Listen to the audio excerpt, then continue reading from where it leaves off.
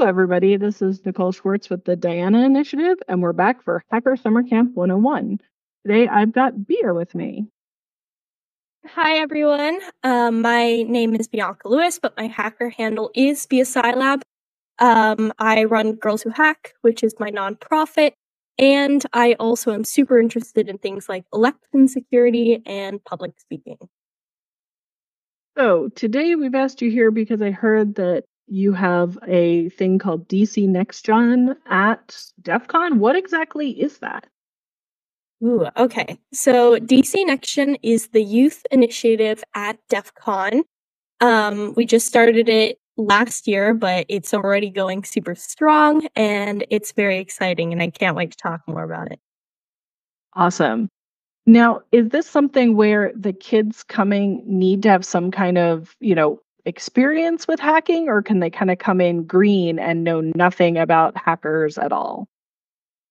This was one of the main questions we had when first starting this. Okay, what is our sort of intelligence demographic, for lack of a better way to put it? Because you could have like a 12-year-old who knows everything about cybersecurity, and then you'll have a 17-year-old who's never touched anything like this.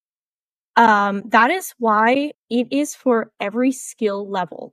So whether you're just starting off, you can barely type, you're still doing the search and peck typing, or if you're more experienced and have played around with like Hack the Box and such, there is content for you. And we scale the different classes and games and things we host based off of skill level. Awesome. Now, since you have been running for a year, the things that you did last year, I heard that you kind of popped out to the other villages. How exactly did that work? Ooh, okay. So one of our biggest things was we wanted, unlike Roots Asylum, which I don't know if you remember, that was like the kids track a while ago. That was all just in one room. But DEF CON is huge. And I went to DEF CON, I think my first DEF CON, I was like 11 or 12. I didn't want to just stay in the Roots Asylum. I went there a bit, yeah, but there's a lot of other cool stuff to see. But all the other villages didn't have any content specifically for kids.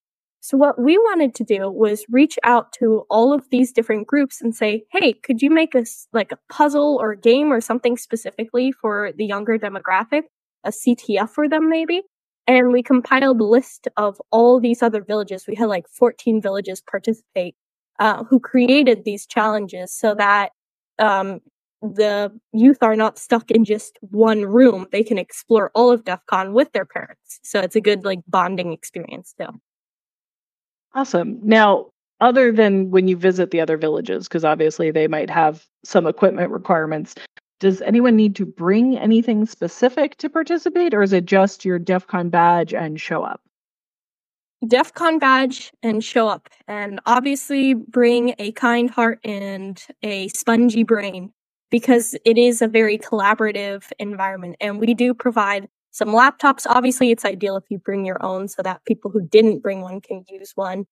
And we have a ton of different tools, lockpicks, irons, etc., that they can play around with. So they can just come in with a willingness to learn and make friends, and that will happen.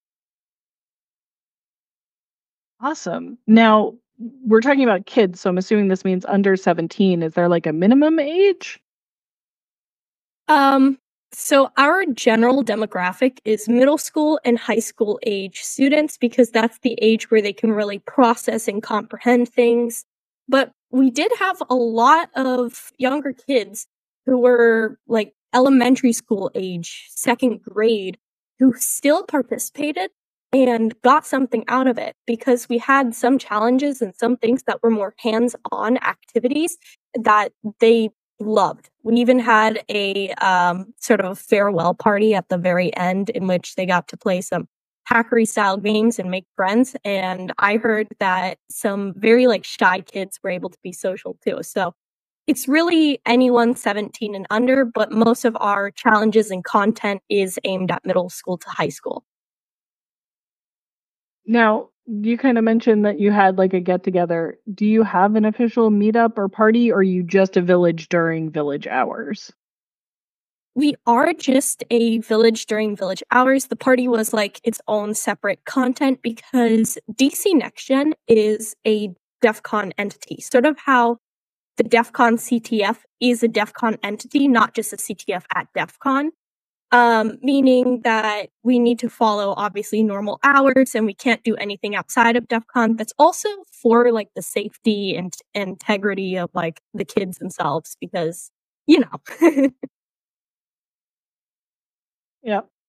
Now, do you sell any electronic badges or stickers or I mean, everyone who if you have not ever heard about it, there's a thing called badge life and stickers are kind of currency with hackers. So there's a lot of schwaggity items around. Does DC Next Gen have any specific ones that either are for sale or given away as prizes?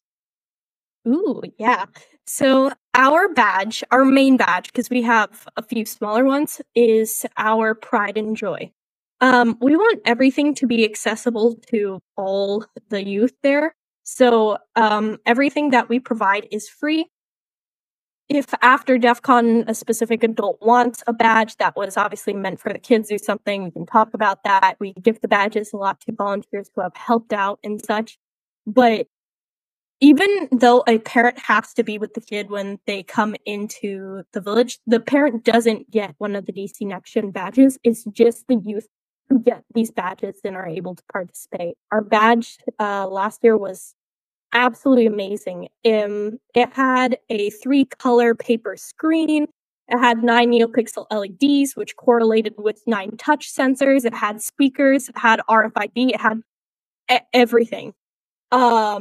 Infrared, and it was perfect because we had classes surrounding the badge in which you learned how to program the badge and then hack the badge so you could display different things on it and mess around with it.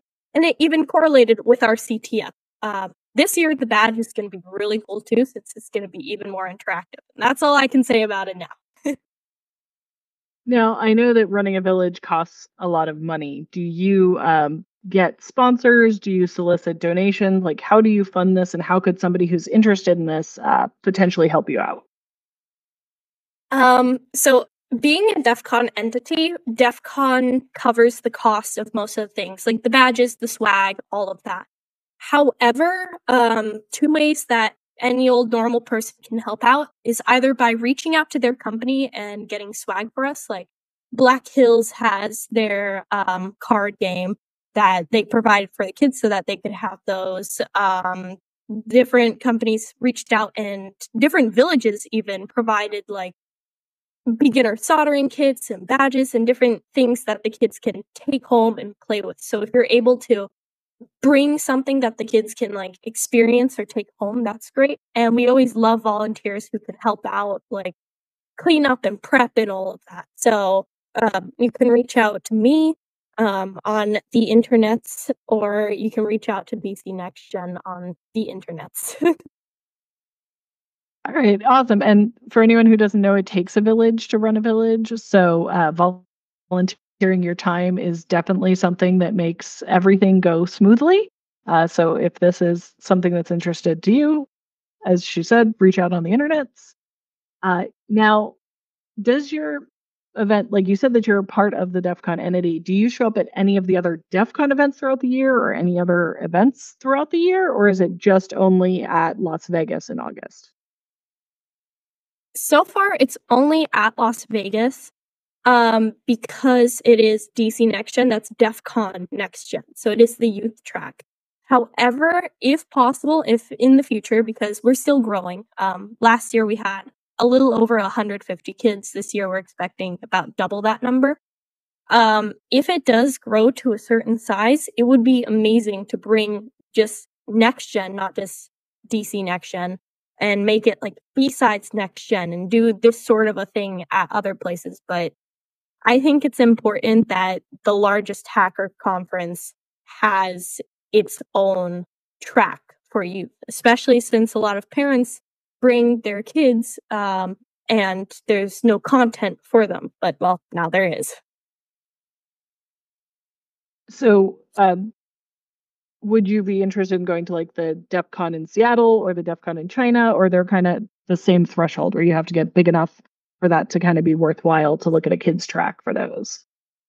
Definitely big enough, though it would be ideal because at the end of the day, we are a DEF CON entity. It's more up to Dark Tangent himself. We're still sort of proving ourselves to him like, hey, look, this is important, this is big, this is cool. But once we do get to a certain point, the more we grow, the better. So if you were considering bringing your kids, I think this is a pitch to bring all of the young hackers to come and enjoy themselves so that it can grow and pop up in other places. Exactly. You said the internet. If I want to follow along to find out what activities might be useful for my family or my friends who are bringing kids, where are the best places to go? Do you have like a Twitter? Do you have a website? Is there like the DEF CON forum? Like, what is the best place for me to go follow along? Okay. We do have a social media, which is a Twitter. That's at DCNextGen.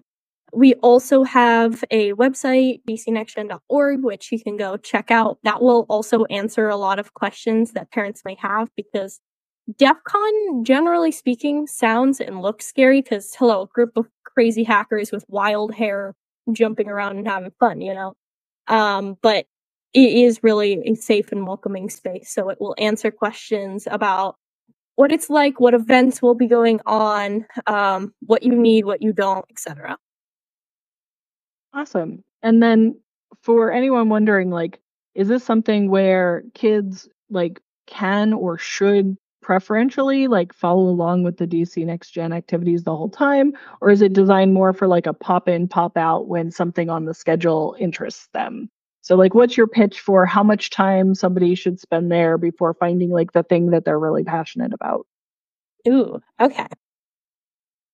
DC Next Gen is designed more as a pop in, pop out sort of a space, especially since you need like an adult with you. If you're an older teenager, we can get like a video recording of you both giving consent to being like left alone and it'll be picked up, etc. because you have your own phone. But for the younger kids, the adult needs to stay with them, which means it needs to be more of a pop in, pop out style. At the very start of the conference, we have a giant sort of welcome everyone, this is DC Next Gen. This is all the content we have. Meet Raider Raccoon, our mascot, and get all your swag, get your badge, etc. And then we sort of let them free because now that they have a paper schedule that says like, hey, we have all these talks, activities, classes, things you can do, they can come in, play around with the CTF, go get lunch. Then we have content literally all around the conference at different villages, because all the villages are hosting different CTFs and games and things they've made.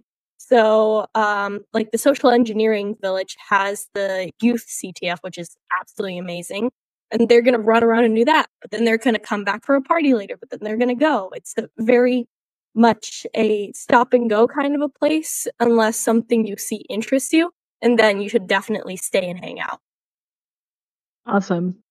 Thank you so much for coming on and explaining. And I hope anyone who is kind of nervous about like, should I bring my kids? Should I find, a sitter is kind of encouraged to bring your kids, let them experience DEF CON with you.